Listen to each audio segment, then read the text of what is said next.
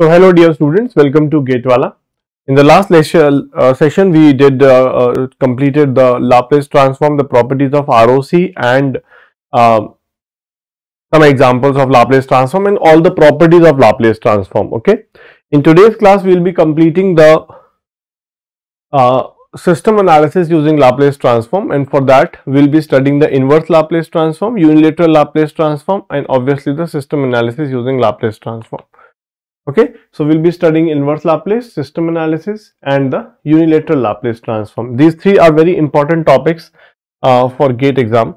Okay, so let's start. First of all, we'll study the inverse Laplace transform.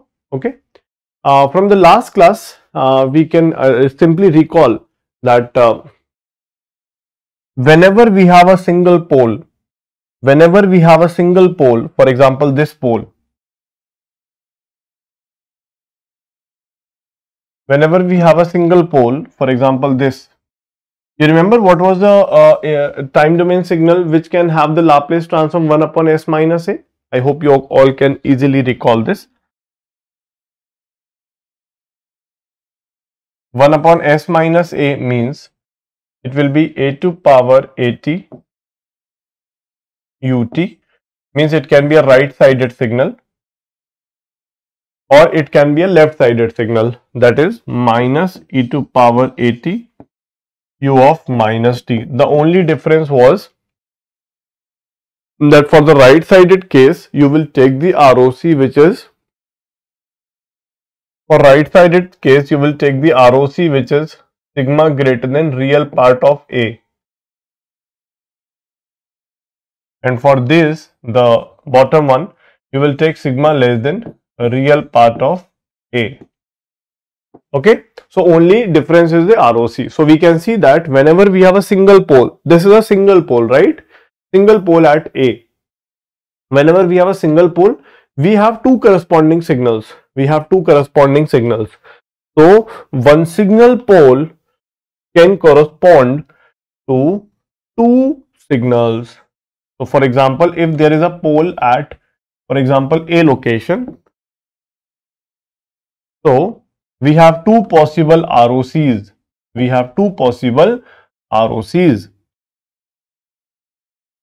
One ROC is sigma greater than A, real part of A,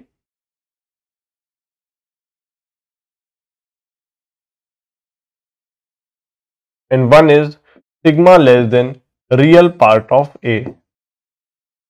Okay, so we can say that one pole give us two ROCs, and we have one more rule. If the ROC is on the right side of the pole, then pole will correspond to the right sided signal. I am writing some rules and they are very important. Okay, so the first rule is one pole can give us a right sided signal or a left sided signal. Okay, this is the first thing. Second thing is one pole can give us two ROCs. For example, this. If the ROC is on the right side of the pole, then the pole is giving us right sided signal. If the ROC is on the left side of the pole, then the pole is giving the left sided signal. Okay, simple concept. So the concept, if the ROC is at the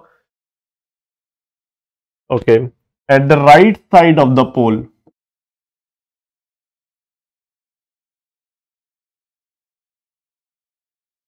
if the ROC is at the right side of the pole, then the pole will correspond to the right sided signal.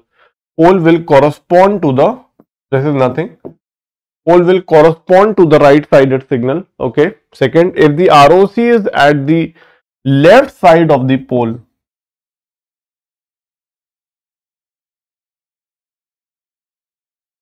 then the pole will correspond to the left sided signal. Okay, so you just have to remember these two very important points, and now let's move on. Okay, So suppose we have a Laplace transform which has two poles. Suppose we have a Laplace transform which has two poles. Suppose Laplace transform XS has two poles.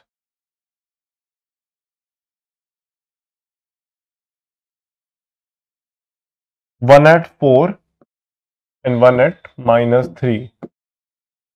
Okay, so we have two poles, one at -3, one at 4. Okay, so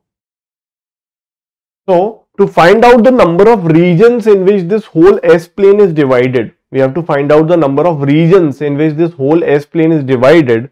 We simply draw the straight lines passing through the poles. We simply draw the vertical lines passing through the poles. So first of all, we mark the poles. Second, we draw the straight lines passing through the pole.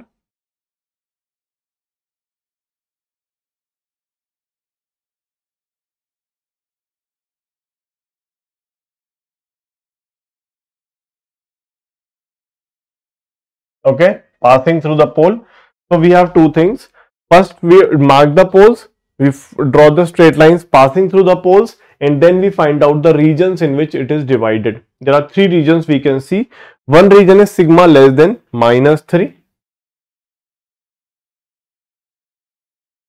Another region is this between the two lines, that is sigma is greater than -3 but less than 4. And the third ROC is sigma greater than 4. Now, so we can see that this Laplace transform can have three possible ROCs. Okay, for example, in the previous case, this Laplace transform can have two ROCs, sigma greater than a, sigma less than a.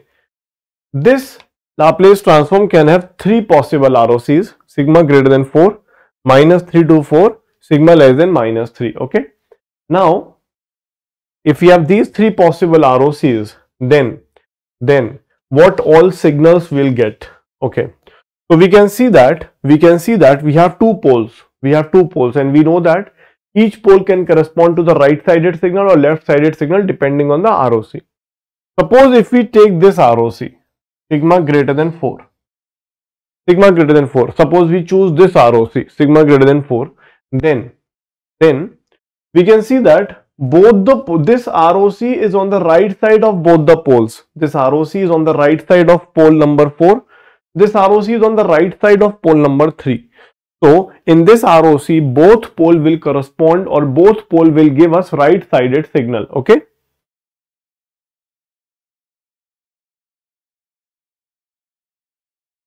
Both pole will give right sided signal. Okay. Great. So in this region, both pole will give us right sided signal. Second, if we talk about -3 to 4, we can see that in this region, this ROC is on the left side of pole number 4. Okay, we can see that this region is on the left side of pole number 4. So in this region, pole number 4 will give us left sided signal, and this ROC is on the right side of pole number -3. Pole number -3, this ROC is on the right side of pole number -3. So -3 will correspond to the right sided signal. Now if we take the ROC that is sigma less than -3, this region, then in that case, we can see that this ROC, this region is on the left side of both the poles, -3 and 4. So both will give us left sided signal. Both pole will give us the left sided signal. Okay. So I hope this point is very much clear to all of you. When the ROC is on the right side of the plane, then the pole will be giving us the right sided signal. If the ROC is on the left side of the plane, the pole will be given us the left side. Okay. So let's find out the inverse of the Laplace transform. What all are the steps? So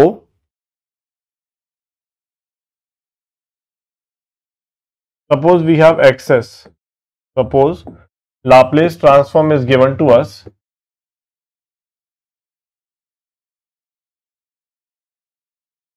Okay, so Laplace transform is given to us. Okay, and Laplace transform is given, and it is in the form of some numerator and some denominator, some numerator and some denominator. Okay, we have some numerator, we have some denominator.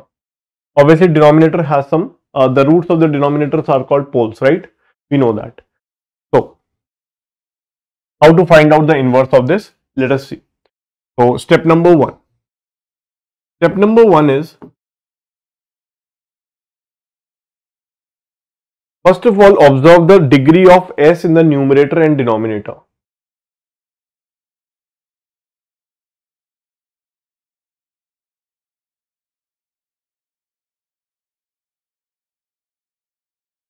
If the degree of numerator is greater than equal to degree of denominator, if the degree of numerator is greater than equal to degree of denominator, then degree of numerator is greater than equal to degree of denominator, then divide the numerator and denominator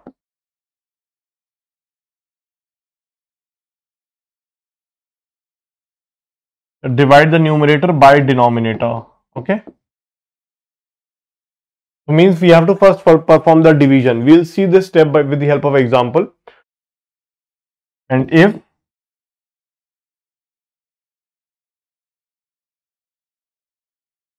degree of numerator is less than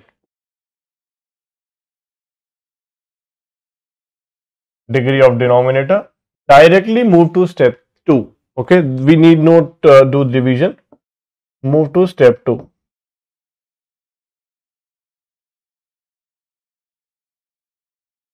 Okay, directly move to step 2. So what is step 2? Step 2 is,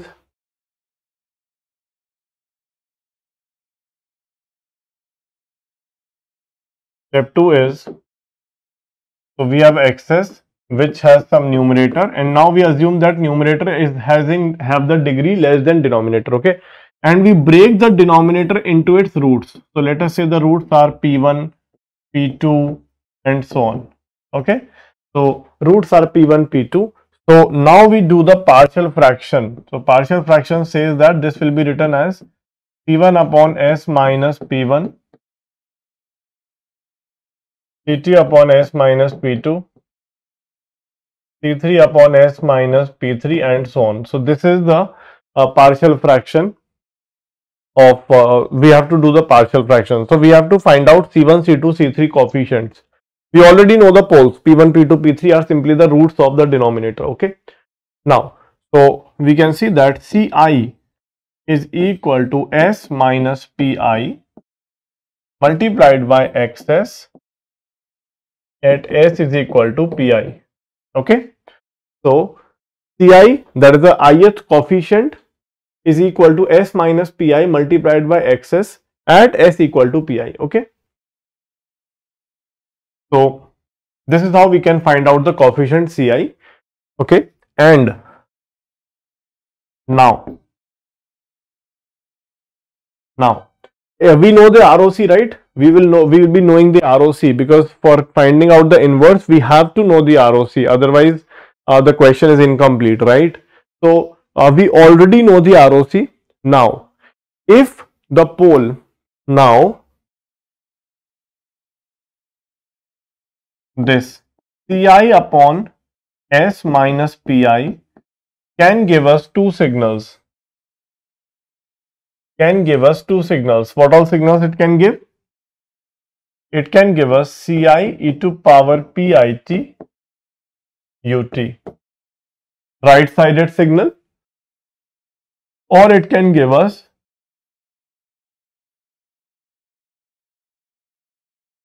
the left sided signal u of minus t. Okay, so it can give us a right sided signal or a left sided signal. Now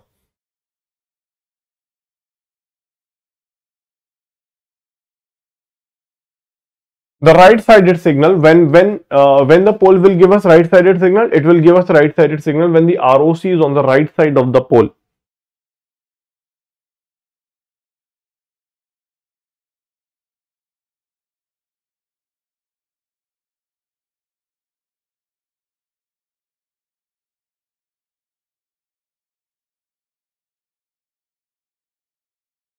When the ROC is at the right side of the pole, then it will give us this signal. Okay, and when the ROC is on the left side of the pole,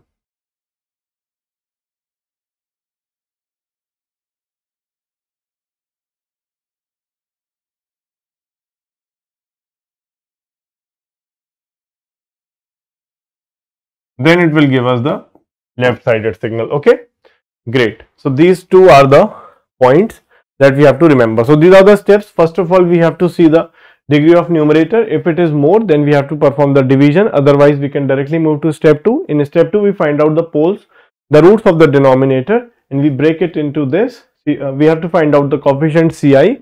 We can find out Ci by this formula, very simple, and then we can convert each pole into a signal. It can be right sided, it can be left sided. Okay, great. So let's move on now. So let us find out the let us take some examples. Okay, let us take some examples. Suppose, let me take a very simple example.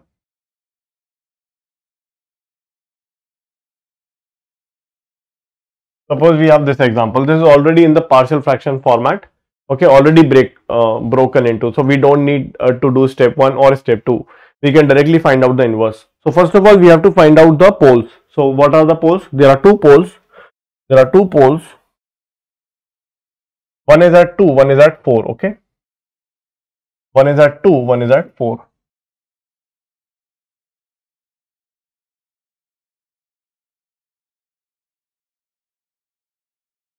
So we have two poles. One is at 2, one is at 4. So we have three ROCs. We can see three regions. So one is sigma greater than 4. Okay, this region. One is between the two poles, that is sigma 2 to 4, and last is sigma less than 2. Okay, so these are the three regions. Now if we take the ROC, first of all, let us say we take the ROC sigma greater than 4. So we can see that if we take this ROC sigma greater than 4, then both the poles will have the ROC on the right side. So both the poles will give us a right sided signal. So this will give us a right sided signal. We will get e to power 2t, e to power 4t, ut. Great. Second, we take the sigma between minus 2 to 4. Okay, this region minus 2, sorry, 2 to 4, 2 to 4, not minus 2, 2 to 4. 2 to 4 if we take, then obviously we can see this region is on the left side of 4, right side of 2. So 4 will give us a left sided signal and 2 will give us a right sided signal. So 2 will give us a right sided signal, e to power 2t ut, but 4 will give us a left sided signal, so it will be minus e to power 4t u of minus t. Okay, now third, this region sigma less than 2, sigma less than 2. So sigma less than 2 means third region, sigma less than 2. So sigma less than 2 means in this region we can see both the poles are having the left side. ROC is on the left side of both the poles. So both will give us a left sided signal.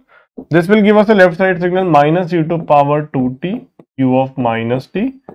This will give us a left side signal minus e to power 4t u of minus t. So like this we can very easily get all of this. Okay, so I hope these points are very much clear to all of you. Great. So let's move on. Let's move on. So let's take one example. Let's take one example. So we can see that the degree of the numerator is less than the degree of the denominator. We don't need to divide it. We can directly find out the, we can directly move to step 2. So first of all, it is 2s plus 3 divided by s plus 3 and s plus 2.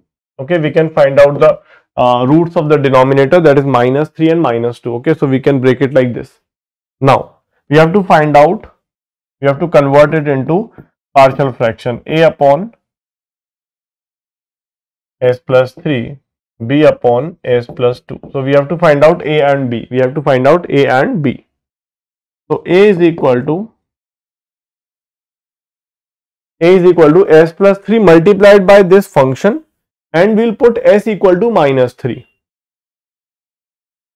S plus 3 multiplied by 2s plus 3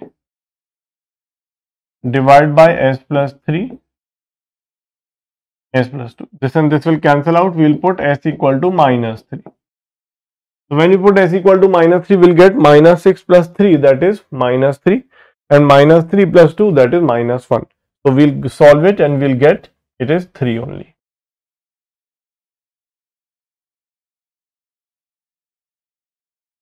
Okay. Now we will find out b. So b is equal to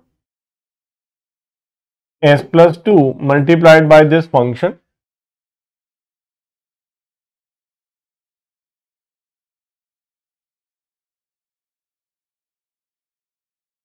and we'll put s equal to minus 2. When you put s equals to minus 2, this will be minus 4 plus 3, that is minus 1, and this will be minus 2 plus 3, that is 1. So this will come out to be minus 1.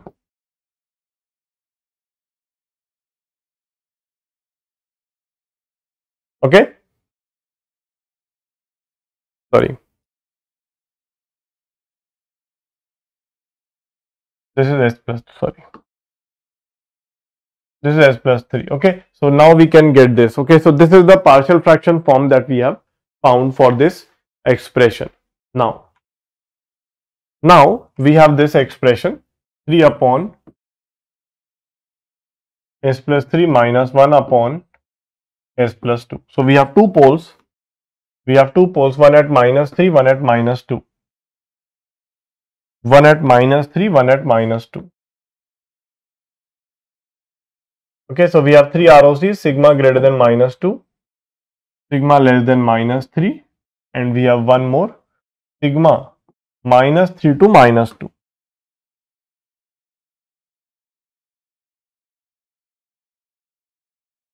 Okay, so we have three ROCs, we can find out. So for ROC sigma greater than minus 2, we can see both the poles will give us right-sided signal because ROC or the region is on the right side of both the poles. So this will give us 3 e to power minus 3t minus e to power minus 2t ut. Okay, this is the case 1. Now if we take the middle one ROC, this one minus 3 to minus 2.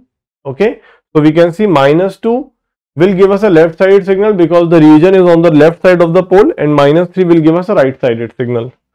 So 3 e to power minus 3t, but this will give us a left sided signal.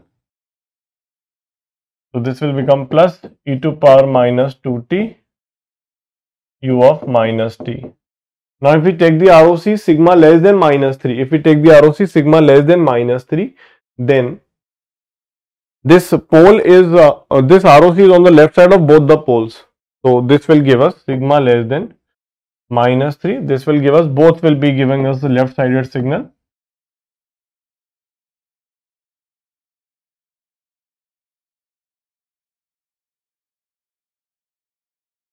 Okay, so both will give us the left side signal. So this is how we can find out the inverse.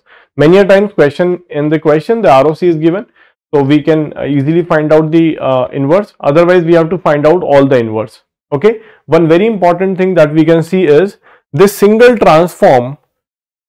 Okay, the single transform can represent these three time domain signals.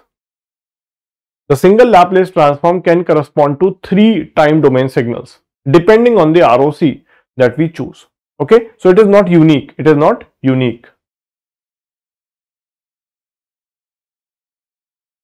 So we can see that one single Laplace transform can correspond to the number of time domain signals equal to the number of ROCs which are possible. Okay, so we can see that one more concept I want to tell you here, that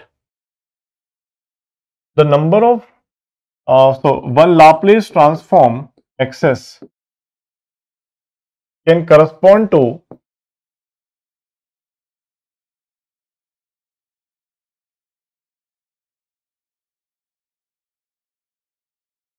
number of time domain signals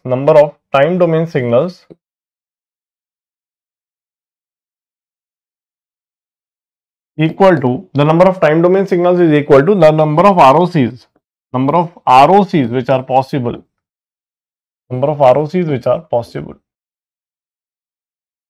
Okay, chalo. So let's move on. Let's move to one more example.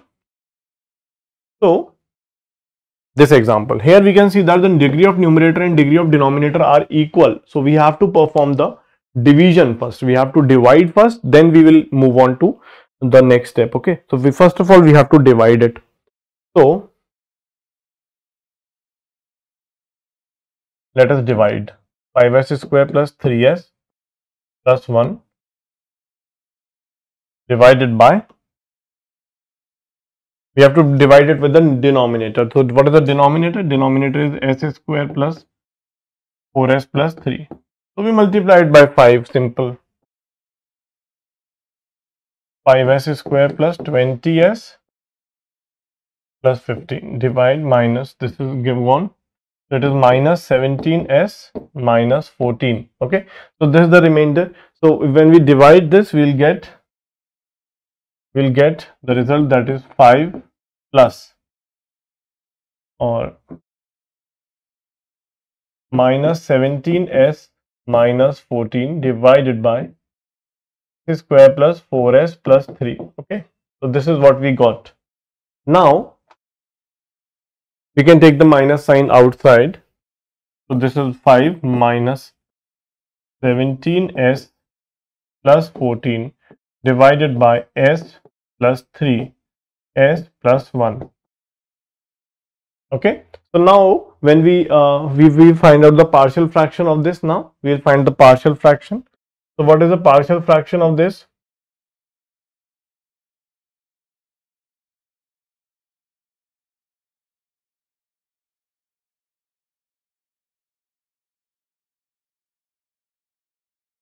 So this will come out to be 5 minus 18.5 divided by s plus 3. We can find out the partial fraction by simply following the steps that we have done.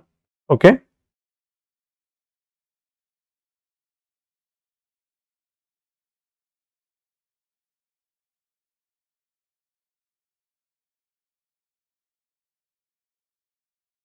(1.5) divided by s plus 1. So we have two poles, minus 1 and minus 3, and we'll find out the ROC and then we'll solve it. Okay. So we have the poles at minus 1 and minus 3.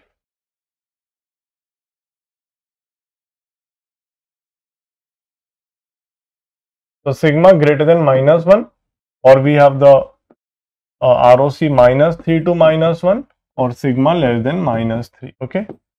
So we have these three things. Okay. So first of all, let's take the ROC, sigma greater than minus 1. So both will give us right sided signal. We can convert it.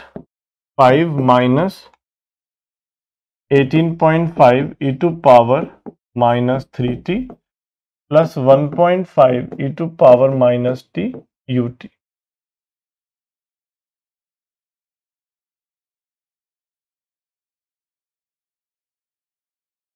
We have to separately put ut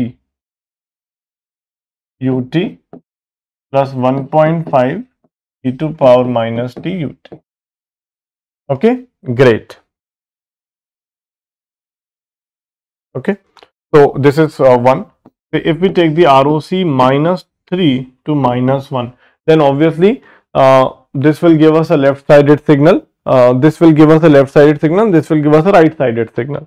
So this will be 5 minus 18.5 e to power minus 3t ut 1.5 e to power minus t u of minus. And similarly for the last one, sigma less than minus 3, both will give us a left sided signal. Both will give us a left sided signal. It will be 18.5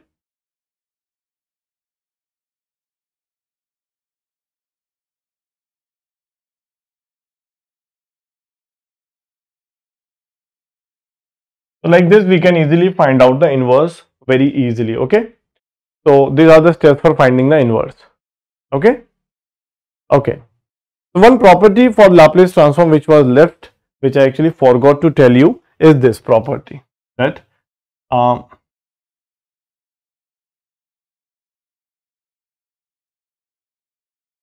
If xt has Laplace transform x of s, then xt upon t will have Laplace transform x of s integration from s to infinity ds. So just remember this property, it might be used somewhere. It might get used somewhere. Okay. Great. So now let's move on to a very important topic for GATE, that is analysis of the LTI systems using the Laplace transform. Okay. So now we will do the system analysis using Laplace transform. Okay. So suppose we have any system, any LTI system which is represented by the differential equations. Okay. So whenever we have any LTI system using differential equation, we use Laplace transform for solving. So first of all, let us recall the LTI systems. So the LTI systems are those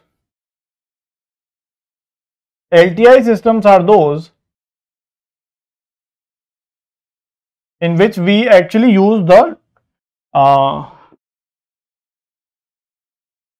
convolution for solving. So we have the LTI system whose impulse response is known to us. We provide some input xn, okay, and we get some output, sorry, htxt, okay.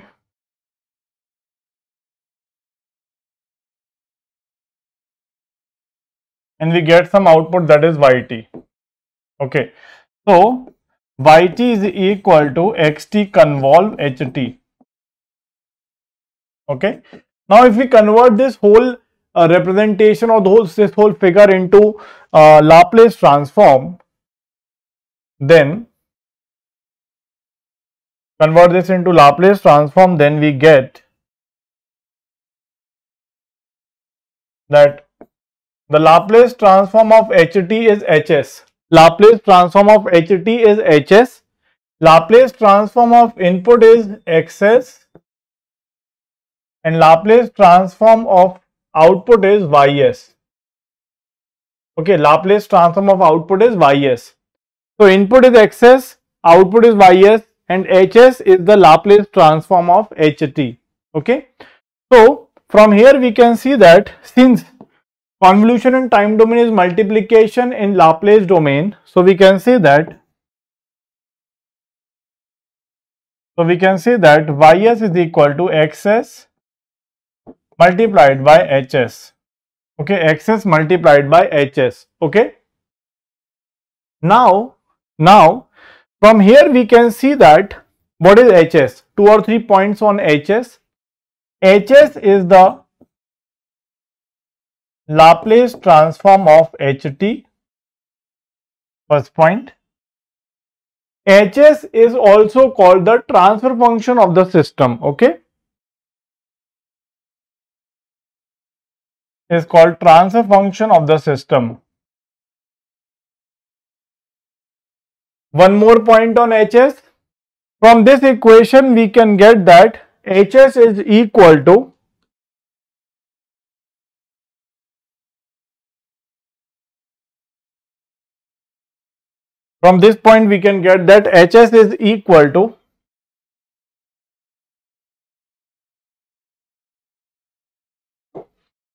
ys upon xs. Okay, ys upon xs. So we can say that hs, or the transfer function of the system, is equal to Laplace transform of the output divided by Laplace transform of the input. Okay, so Laplace transform of the output divided by Laplace transform of the input is called hs. Here it is very important to note that initial conditions of the system is 0.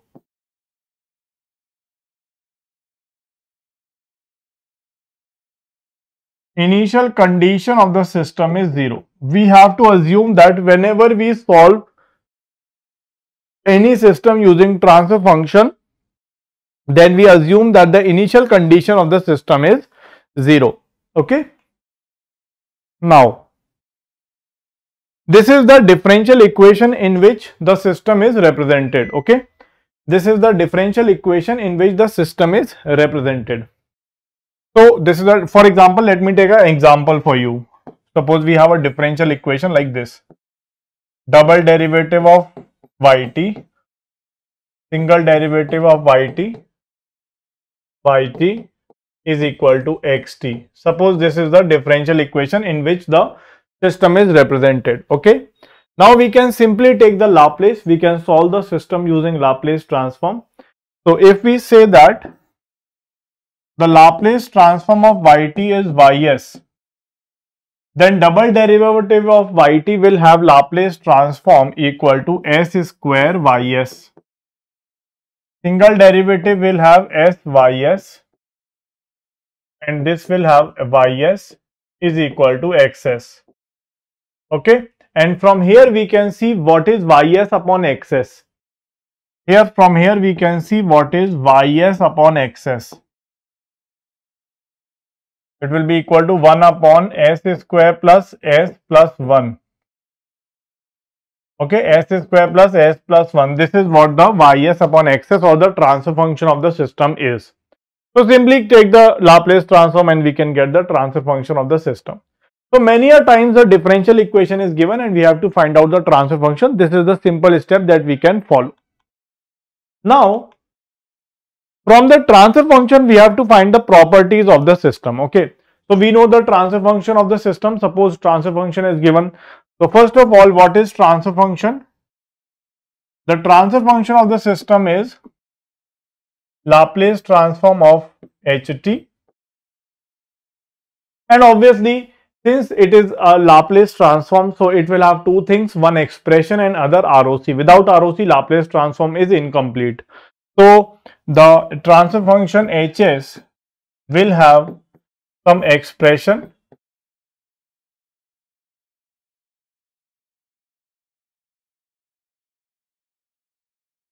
and ROC. Okay, so it will have some expression and ROC both. So from the given expression and ROC, we have to find the properties of the system. Okay, the system is LTI, we know that, but we have to find out the other properties of the system. The other properties of the system, that is, we have to comment on the stability. We have to comment on the causality. Okay, so we have to comment on stability and causality, two things. We already know that the system is LTI, that's fine, but we have to find out that whether the system is stable or causal or not. Okay, so we have to work on it. Now, let's move on. So first of all, let us see how to find out that the system is causal, non-causal or anti-causal. We have to find out whether the system is causal, non-causal or anti-causal. Okay, so let us see the properties. So let us recall from chapter 2 that for causality we need that ht or the impulse response should be 0 for t less than 0. For causality we need that ht should be 0 for t less than 0, that is time domain, the impulse response should be 0 for t less than 0. So we can see that it should be a right sided signal. So ht should be a right sided signal.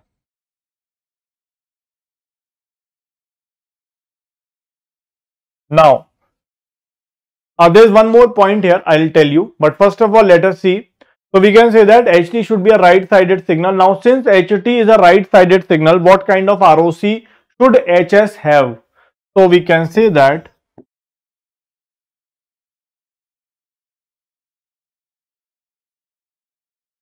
hs must have ROC sigma greater than something. Means of this format means it should be right sided. Okay, so for right sided, remember or recall the properties of ROC that we know. Okay, so hs must have ROC of the property that is sigma greater than something. Okay, now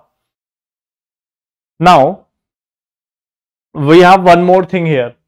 So for example, ut has Laplace transform 1 upon s sigma greater than 0.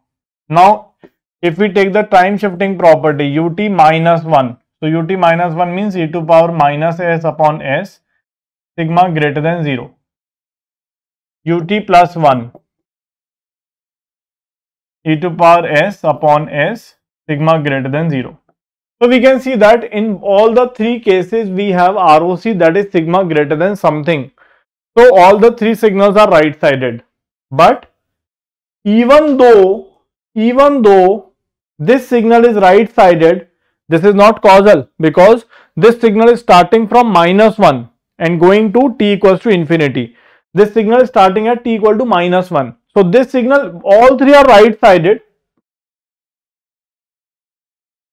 All three are right sided signal, but this is causal, but this is non-causal. Third one is not causal because this signal is starting from t equal to -1. Okay. So means this is not the only condition that we have to check for causality. We have to check one more condition, and what is that condition? For causality, we need to check one more condition. What is that condition?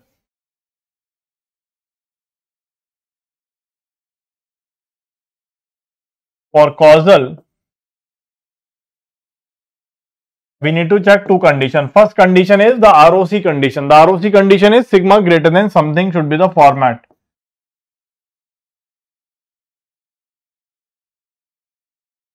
This should be the format for the ROC. First thing. Second thing is the expression of HS or the Laplace transform expression should not have e to power positive s. Should not have e to power some positive s in the expression of HS. Okay.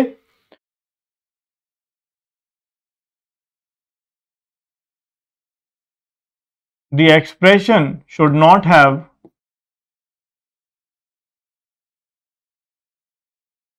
e to power some positive, e to power some cs term in the expression, and c positive.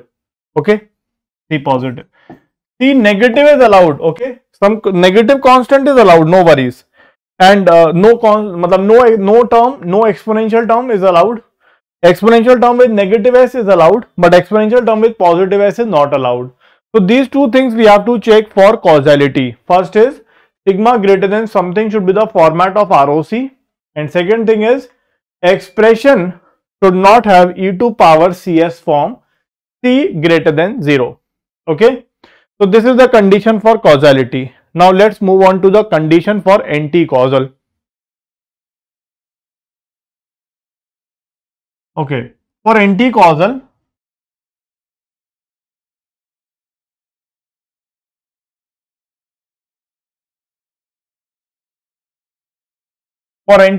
we need that HT should be 0 for t greater than 0, right? Means we need the signal to be left-sided signal.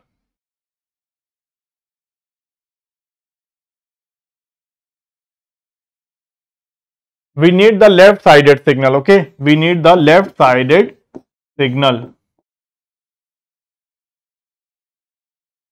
So what is the property for left-sided signal? The property for left-sided signal is that ROC should be of the format sigma less than something.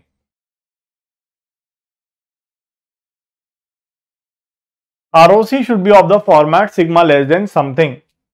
But here also we have one more condition as we have in the causal case. So what is that condition? Suppose u of minus t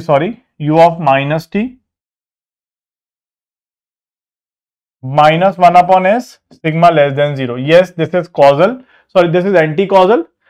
Starting from minus infinity, ending at 0. Yes, this is anti-causal. U of minus t plus 1. This is minus e to power minus s upon s sigma less than 0. Okay. U of minus t minus 1. Okay. This is e to power s with the minus sign upon s sigma less than 0. So all three are left-sided signal. We know that. All three are left-sided signal. Okay.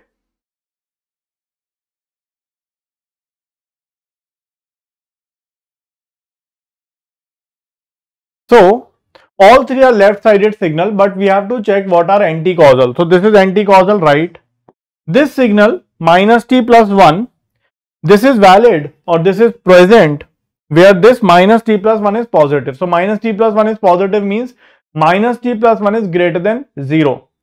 So that is t is less than 1. T is less than 1. Okay, t is less than 1. So this is not causal, not anti-causal. Sorry, this is not anti-causal because it is existing from minus infinity time to plus 1 time. Okay, this last one, this is anti-causal. So we can see that there are two conditions. One condition is sigma less than something is one of the condition for ROC, and for the expression can have the 0 power, no exponential term, can have the positive power of exponential, but cannot have the negative power of exponentials. Okay.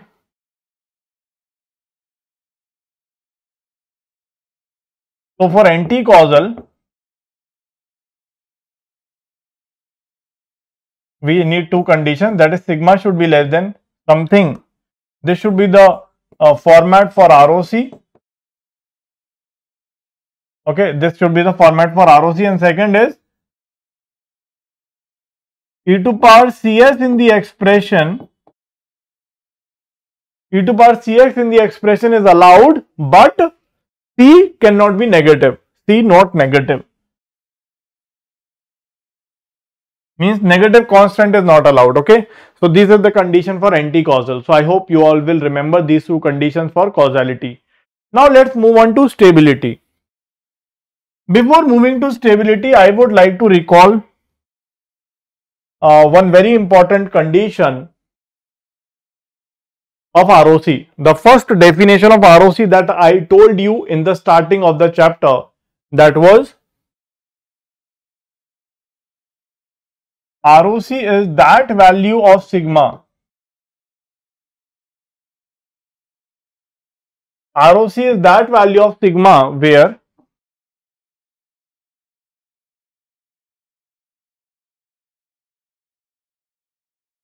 xt e to power minus sigma t dt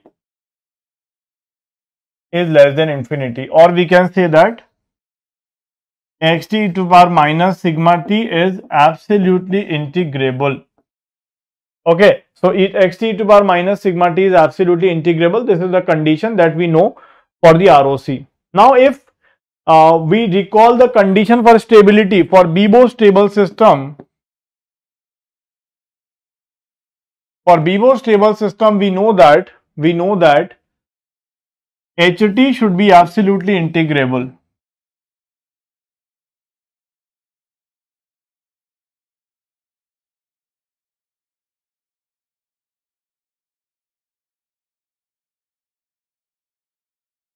HT should be absolutely integrable. Okay, so we know that HT should be absolutely integrable for Bibo stable systems. Now, for absolutely integrable means HT is absolutely integrable. Now, if we look at this condition, so what we get for the ROC, what condition we get for the ROC? So since HT is absolutely integrable, so we can say that HT e to power minus 0t is also absolutely integrable because e to power 0 is 1, right? E to power 0 is 1. So we can say that since HT is absolutely integrable is a condition for stability of the system, thus we can say that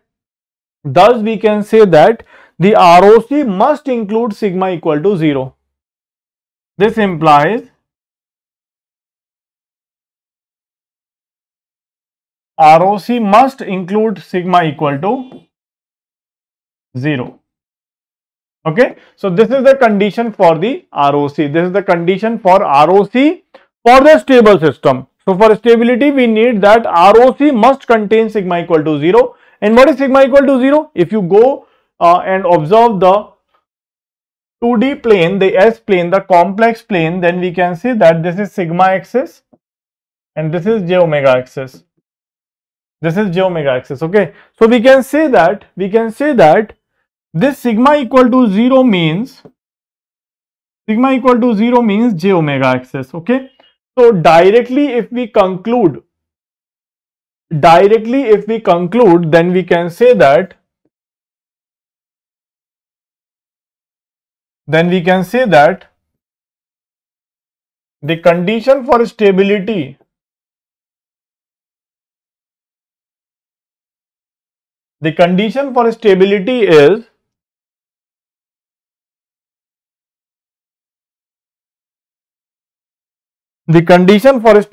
is what is the condition for stability? The condition for stability is ROC of HS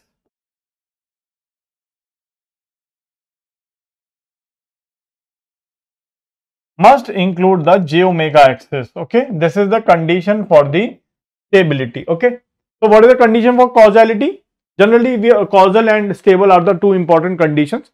Causality means ROC should be sigma greater than something, first thing, and second thing, exponential positive powers of S not allowed. Third, stability we need that the ROC of HS must include the j omega axis. That's it.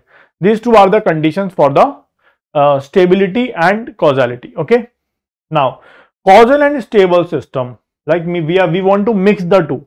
We want to mix causality and stability. Okay, so for causality the signal is right sided. Okay, the signal is right sided, so the ROC is of the format sigma greater than real part of the greatest pole.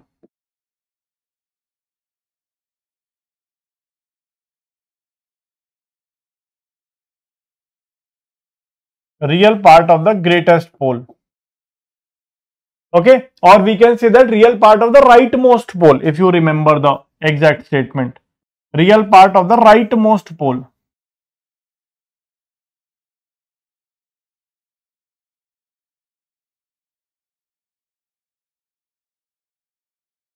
Real part of the rightmost pole. Okay, sigma greater than real part of the rightmost pole. And since we need stable also, so we want that ROC include the j omega axis. ROC must include the j omega axis. So we need these two conditions for stability and causality together. Now, if we say that ROC must include the j omega axis, and for causality the ROC is sigma greater than the rightmost pole. So we can say that the rightmost pole should be on the left half of the S plane. The rightmost pole should be on the left side of this line.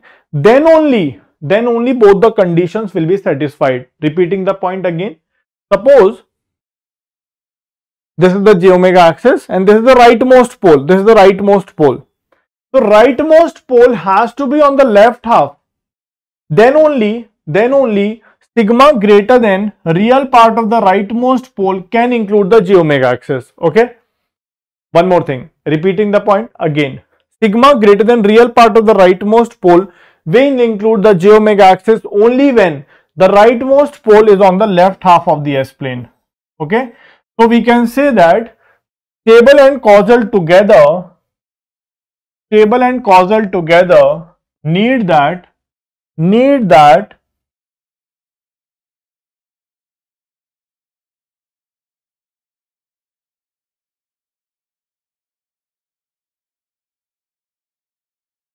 rightmost pole should have negative real part.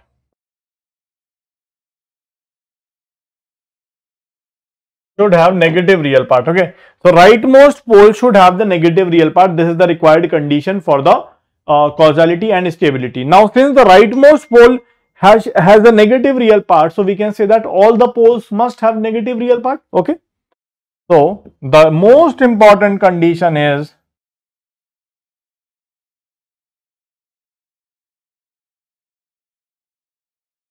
all the poles must have negative real part.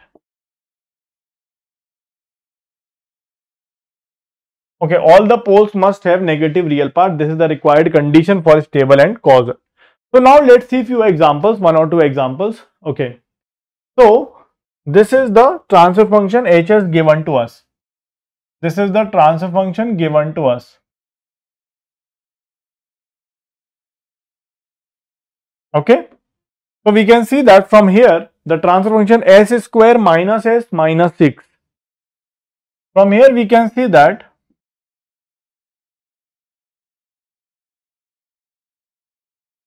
1 upon s minus 3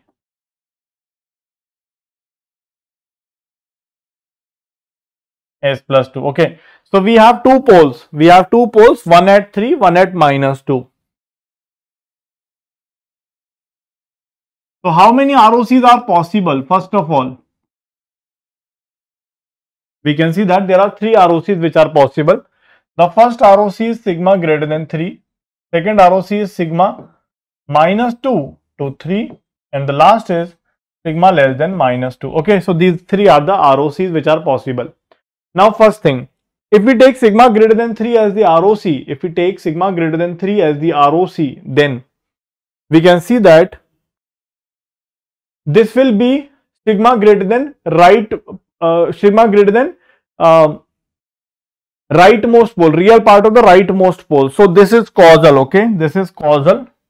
So this will give us a causal system, but this system will be unstable. Why it will be unstable? Because this ROC sigma greater than 3 does not include the j omega axis. So it will be causal but unstable.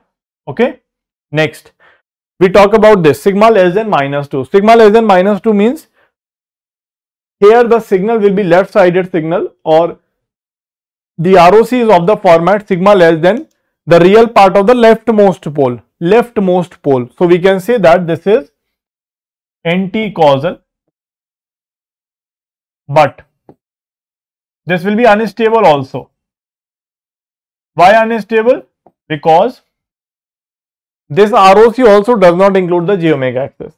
Now the third ROC, that is minus 2 to 3, minus 2 to 3. This ROC will include the j omega axis,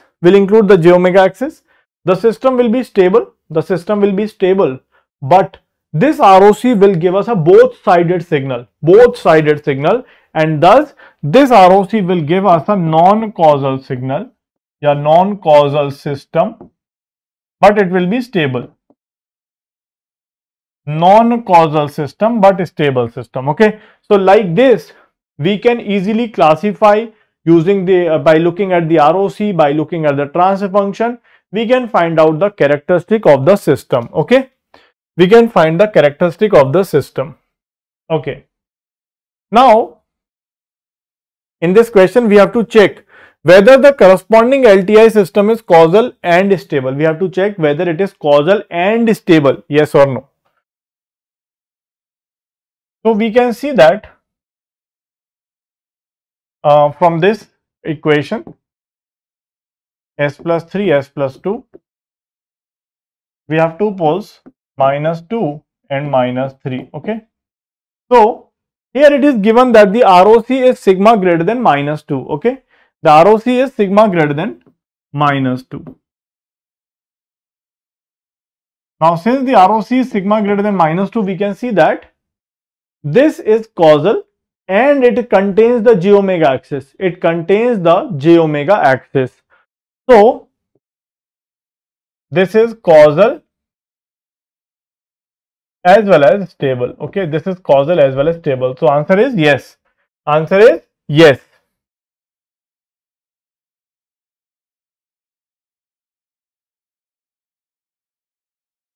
Okay, so now let's move on to this one. So LTI system is given to us. This is the differential equation which is given to us. Okay, we have to find out the ROC. Okay, we will not do the inverse Laplace. We will simply do the convert it, find out the Laplace transform, and then we will find out the ROCs corresponding to stable, causal, and neither stable nor causal. So let's see. So first of all, we will convert it into the differential equation into the Laplace. So s square ys minus sys minus 2ys is equal to xs. Okay, so from here we can see that ys upon xs will be equal to ys upon xs will be equal to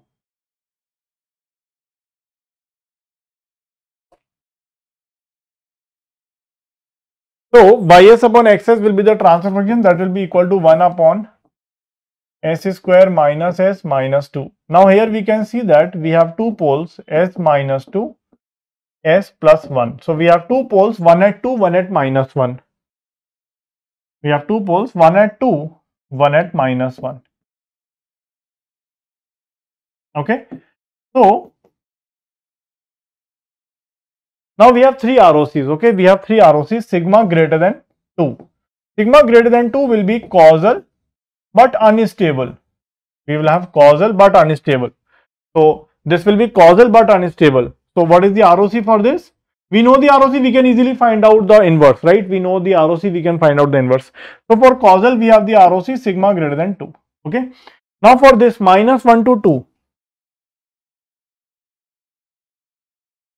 this will be stable but non-causal. Because it contains the j omega axis, it is stable but it is non-causal. Third is sigma less than minus 1. This one is anti-causal but unstable. Okay, so this will be case number 3. This will be case number 2 for us, and this will be case number 1 for us. Okay, so like this we can find out the ROC and we can simply find out the inverse and we can get the answer for this kind of questions. Okay, so this is the system analysis using Laplace transform, properties of the systems using Laplace transform. Okay, so in the next chapter we will be starting the continuous time Fourier transform. Thank you. Bye bye.